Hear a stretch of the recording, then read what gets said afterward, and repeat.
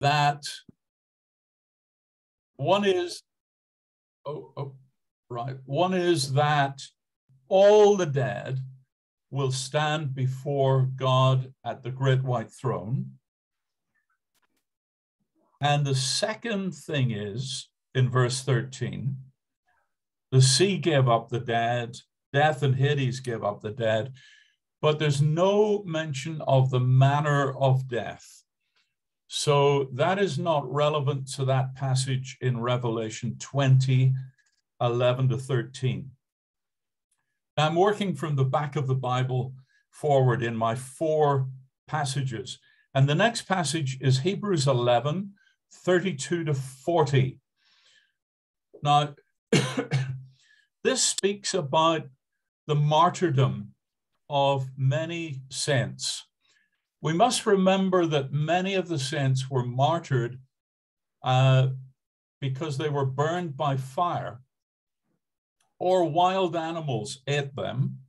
In other words, their physical bodies were either burned up or they were eaten by lions, tigers, etc.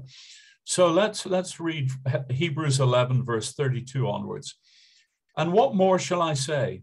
For time would fail me to tell of Gideon, Barak, Samson, Jephthah, of David and Samuel and the prophets, who through faith conquered kingdoms, enforced justice, received promises, stopped the mouths of lions, quenched raging fire, escaped the edge of the sword, won strength out of weakness, became mighty in war, put foreign armies to flight. In other words, on some occasions, God miraculously intervenes to save life and to give victories. But then the tone changes in verse 35. Women received their dead by resurrection. So resurrection was already known in that time. Some were tortured, refusing to accept release, that they might rise again to a better life. Others suffered mocking and scourging, and even chains and imprisonment. They were stoned, they were sawn in two, they were killed with the sword. They went about in skins of sheep and goats, destitute, afflicted, ill-treated, of whom the world was not worthy, wandering over deserts and mountains, and in dens and caves of the earth. So many saints over the centuries have died various kinds of deaths, and their physical bodies were occasionally immolated, in other words, burned, consumed completely, either by fire or by wild animals. Let's not forget also many who have been killed in war with violent explosions, the Blitz in the Second World War, bombs dropping on London, etc. In other words, people have died in many different ways. Not everyone has a choice about the manner of their death. And we see that in this passage. Now, our third passage is in 1 Thessalonians 4, 13 to 18.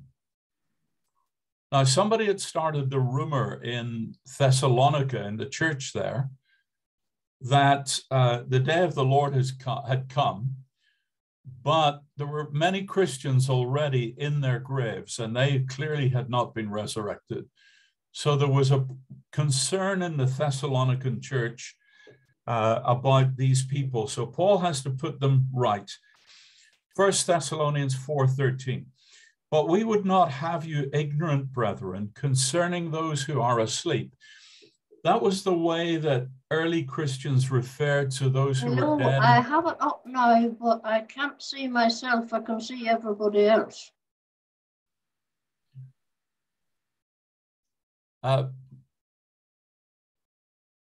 Yeah, okay, I'll continue. In the early church, those who were dead were considered to be asleep. In fact, early cemeteries were called dormitories by Christians. So let me read on. That you may not grieve as others do who have no hope. For since we believe that Jesus died and rose again, there's the foundation I for can see our everyone faith. else, but not myself. There's the foundation for our faith. Julie, is it possible to mute Mary? No. Mary, would you kindly be muted until I've finished, and then we'll sort it out? Yes, that's okay. There's something wrong. That's okay. We'll sort it later. Right. So that's the foundation of our faith, that Jesus died and rose again. Even so, through Jesus, God will bring with him those who have fallen asleep. Again, there's no mention of the manner in which they died. Many of those early Christians would have been martyred in different ways. But what is emphasized is the resurrection, the physical resurrection. And what will be clear in Scripture is that the old body will pass away and we will be given a new body. And that is what we're looking at in our fourth and final passage. And it's a very famous one in 1 Corinthians 15. The whole chapter really is relevant, but let's start in verse 42. So it is with the resurrection of the dead. What is sown is perishable. In other words, the body that goes into the ground or is cremated or goes into the sea or is blown up by a bomb or eaten by a lion, that body is perishable. In other words, whatever the manner of our death, that particular body is mortal and will end in some way at some time. What is raised then, Paul says, is imperishable. It is sown in dishonor. It is raised in glory. It is sown in weakness. It is raised in power. And there he's contrasting the resurrection body of saints with the mortal body that we have now. And the mortal body that we have now will perish. It is finite. It will be destroyed one way or another. And eventually we will be given a new body. I like to use the analogy of, I don't know if you've ever seen a sunflower seed, but a sunflower seed is a very small seed. It's black with yellow, golden stripes. You put it in the ground, and eventually that tiny little seed will grow up to this massive big flower. I planted some when I was a child, and I was astonished at what was produced out of these little seeds. And I think that's like our human body, our mortal body. It's sown in dishonor.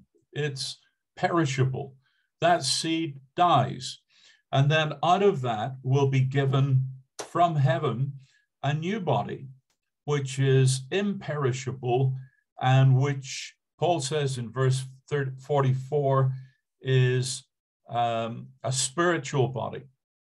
If there is a physical body, I'm reading on now, there is also a spiritual body. Thus it is written, the first man, Adam, became a living being. The last Adam became a life-giving spirit.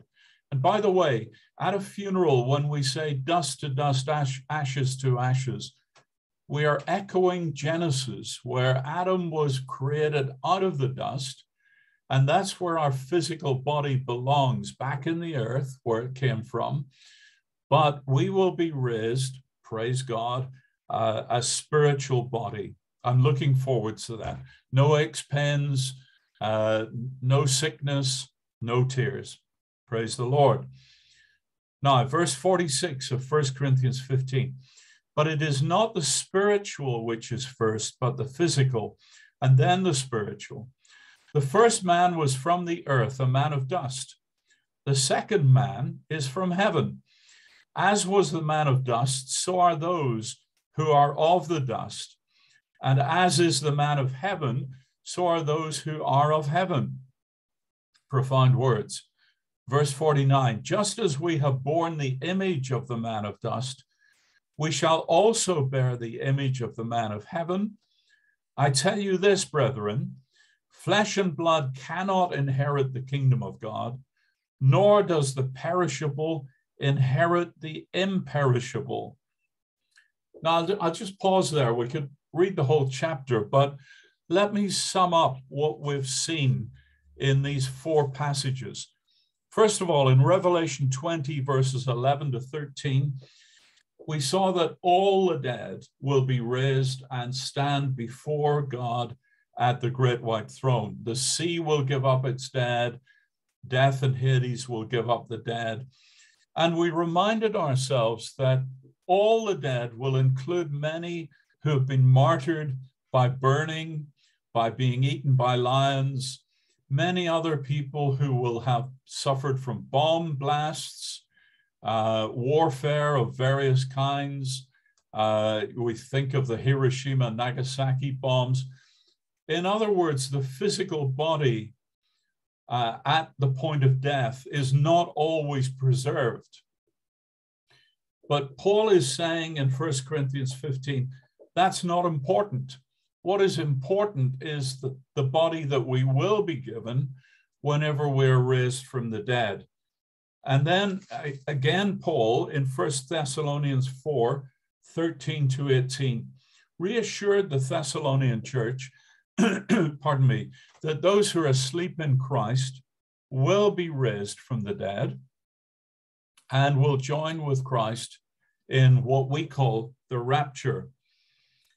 And we also looked then at Hebrews 11, 32 to 40, where many saints were executed, killed, martyred in many different ways. In none of these passages does the manner of our death or the treatment of our dead body, in none of them does that matter. What matters is our faith in resurrection. That because Jesus was raised from the dead, we believe we shall also be raised from the dead.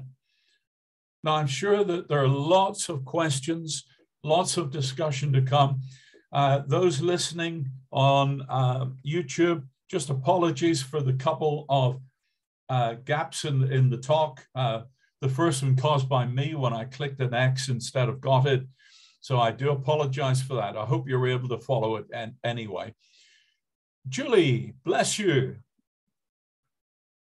Mary, good to see you. Everybody's being unmuted at the moment. Just we'll get there in just